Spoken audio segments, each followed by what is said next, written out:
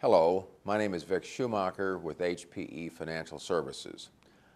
I'm an insurance broker representing a variety of different insurance companies in health insurance, life insurance, and annuities. What we're going to talk about today is how do you become an insurance adjuster?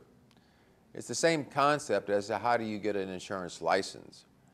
What you should do is go online or go to your state Department of Revenue and apply for the license. There are courses that you can take that prep you for the license you're about to get hold of. There's a fee involved with obtaining a license, usually a couple $100, and there's a fee involved with going through the courses that you need to have in order to understand how to take the test. An adjuster's license is an extremely important thing because homeowners are involved by what the person might say.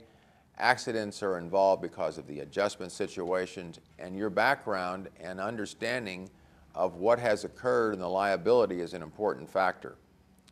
An insurance adjuster is a very unique, qualified position and highly sought after.